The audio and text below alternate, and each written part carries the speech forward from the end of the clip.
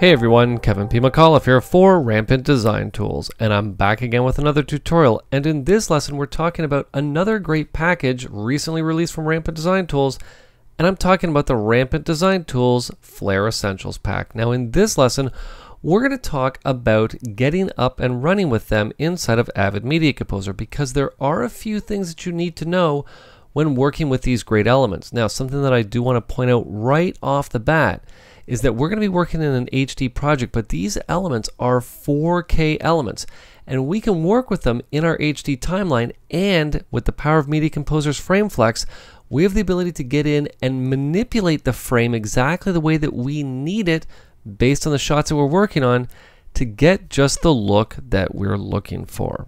Alright, now a couple things I want to talk about before we get started with the tutorial. The first is that if you're new to Rampant Design Tools and you're really not sure if these elements are right for you, what I encourage you to do is to head on over to 4kfree.com. Sign up for the Rampant Design Tools newsletter, and you're going to get access to a ton, over 100 Rampant Design Tools elements that you'll be able to download absolutely free for you to work with in your projects, which is really going to give you a feel for how great these elements are. And again, it doesn't cost you a penny. That's 4kfree.com. Head on over now and sign up. You'll get the newsletter and you'll get emails for great deals on Rampant Design Tools products. Now, the other thing that I want to remind you of is that if you don't know this already, you're definitely going to want to check out the Rampant Previewer app that you can download on the Apple App Store. This preview app is going to let you get in and get a preview of all of these great elements right on your iOS device without having to go through each element manually on your computer. This fantastic tool is absolutely free and it's under 10 megabytes. You'll have this app downloaded in no time, and you'll be able to check out any one of the Rampant Design Tools elements anywhere that Wi-Fi is available. All right, so let's get started taking a look at the Flare Essentials pack from Rampant Design Tools. What I'm going to do is I'm going to Command and Tab into Avid Media Composer, and as you can see, I have a couple of sequences here set to go. I have one that's going to show us how we're going to get in and use the fantastic flare transitions that come as part of this pack. And what we're also going to do is we're going to add a lens flare over top of this title treatment that I've come up with for Terminator 2 Judgment Day. Now, I know you're probably thinking, Kev, you spelled judgment wrong. Well, I didn't, because I'm Canadian, and in Canada we actually spell judgment with an E. Okay, so let's get in and let's pick an element to work with. We're going to start with our Terminator 2 Judgment Day text treatment, and I'm going to right click and I'm going to navigate to the source browser. We're not going to import media because we are talking about larger than HD footage here. So I want to come to the source browser. Let me just navigate to my Rampant Design Tools elements here, and let's come into the Natural Flares folder. Now, to be honest, there are so many great elements in here, but to be honest, calling them 1, 2, 3 doesn't really help me. And many editors think they'd have to bring all these clips in to then double click on each one to get an idea of what these flares are, so you can pick out the one that's right for the project that you're working on. But we actually don't need to do that inside of the source browser. What I'm going to do is I'm going to navigate down to Frame View. And once I turn Frame View on, you'll see that we now get a frame of each one of the clips that's in this folder. Now, one thing that I love about the source browser is the fact that if those thumbnails are a little bit small, I can actually increase the size of them just like that. And this does give us a bit of a preview, but if I wanted a real preview of this, all I have to do is mouse over one of these elements, and as soon as I do, what Media Composer is going to do is it's actually going to scrub through this element, okay?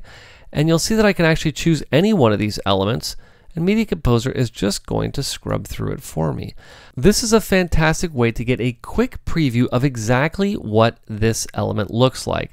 Now, to be honest, I think I'm just going to pick this one. I kind of like the way it looks like the lens is a little bit dirty. So I'm going to link to this clip, and what I'm also going to do here is I'm just going to pick out a transition. Now, you'll see that we can actually do the exact same thing here. I really like this transition. I think I'm going to select that one. I'm going to link to that one for the second example that we're going to use. Now, many people think, well, that's fantastic. Let's just double click and start working with this flare. But we don't want to do that because there's a step that we have to take in between to make sure this flare is looking exactly the way that we need it to. Okay, what I'm going to do is I'm going to right click on the link to clip, and I'm going to head up to the source settings.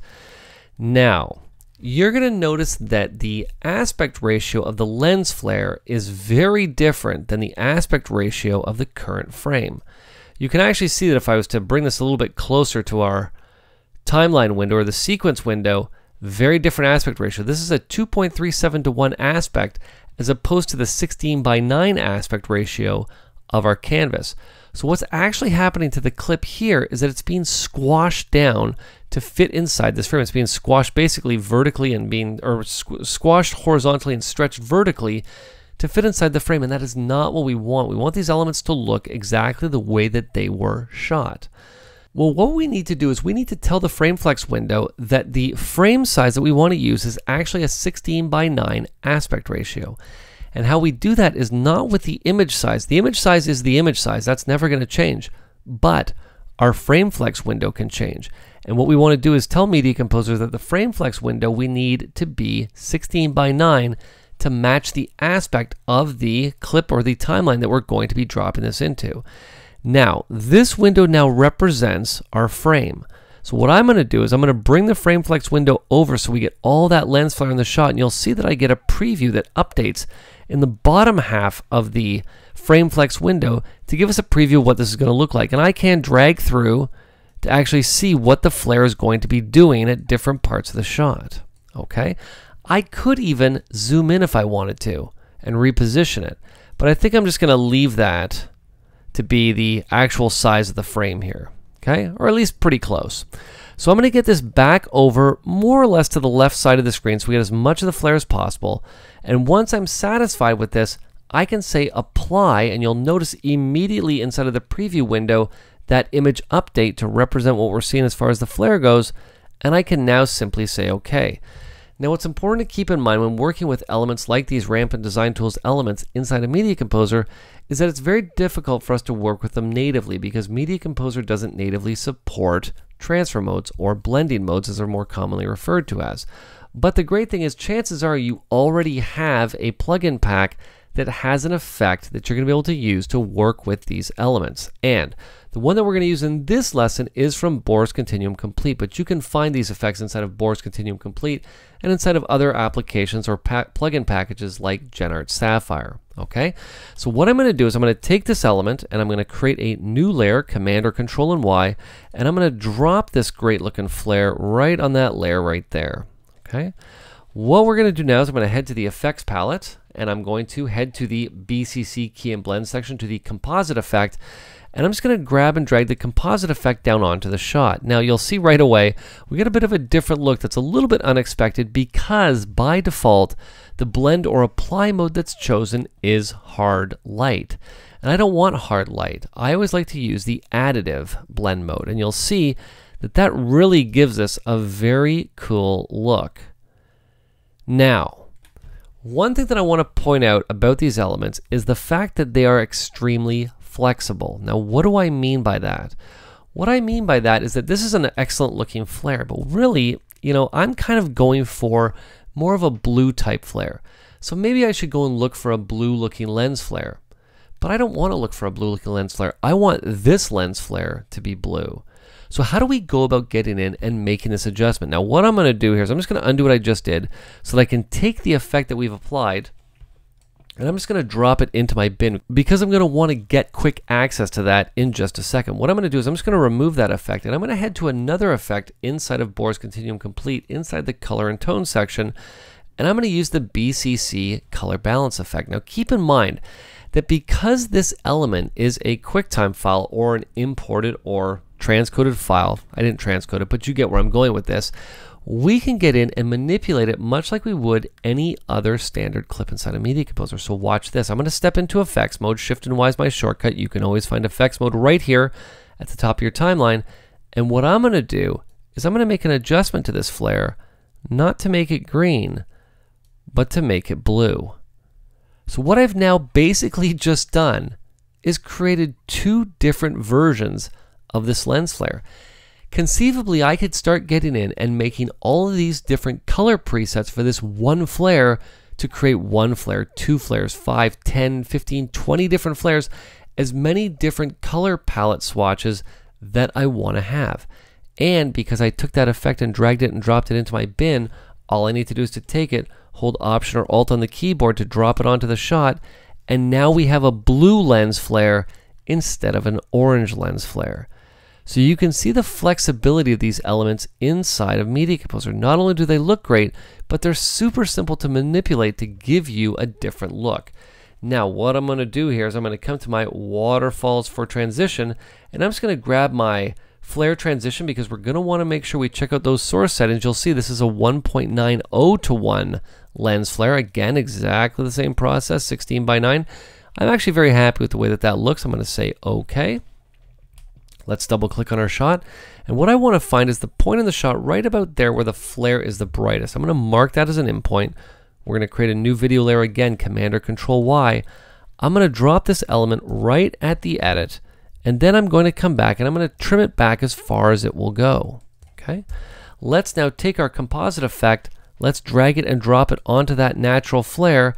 And when I come back now, you'll see that it does the transition. Now you're gonna notice that we get a little bit of a color difference there.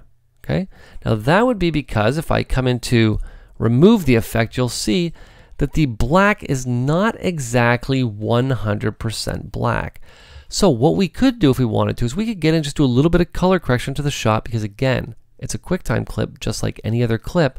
Or I think what I'm going to do in this case is I'm actually just going to get in and I'm going to put a fade at the top and bottom. Let's give it a 12 frame fade here, give it a 12 frame fade at the end, and then what's going to happen when we come back and we hit play is that this shot is going to do a perfect transition from one shot to the next.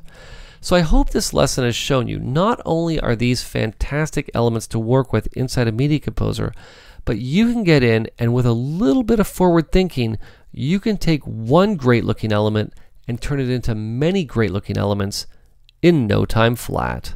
Alright, now don't forget, if you want some great free 4K elements, head on over and check them out at 4kfree.com, and to check out the entire Rampant Design Tools product line, you can head on over and check them out at rampantdesigntools.com.